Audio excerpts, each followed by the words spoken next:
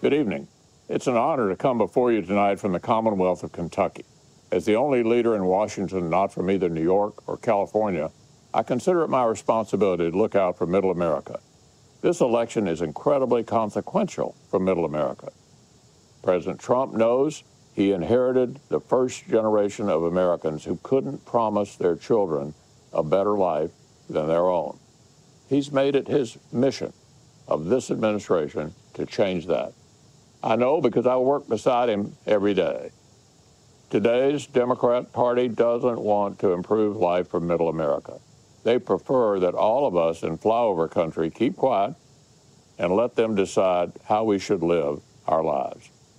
They want to tell you when you can go to work, when your kids can go to school. They want to tax your job out of existence and then send you a government check for unemployment. They want to tell you what kind of car you can drive, what sources of information are credible, and even how many hamburgers you can eat. They want to defund the police and take away your Second Amendment rights. They want free health care for illegal immigrants, yet they offer no protection at all for unborn Americans. They want to pack the Supreme Court with liberals intent on eroding our constitutional rights. And they want to codify all this by making the swamp itself, Washington, D.C., America's 51st state.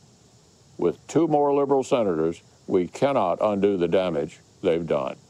Now you understand why Democrats spent an entire week telling us about who Joe Biden is, not what he intends to do. I'm immensely proud of the work the Republican Senate has done. We are the firewall against Nancy Pelosi's agenda. Like President Trump, we won't be bullied by a liberal media intent on destroying America's institutions. We will stand our post on behalf of the millions of Americans whose stories aren't told in today's newspapers, whose struggles are just as real. We'll continue to support American families as we defeat the coronavirus and return our economy to the envy of the world. The stakes have never been higher, which is why I'm asking you to support Republican Senate candidates across the country and re-elect my friend, President Donald Trump.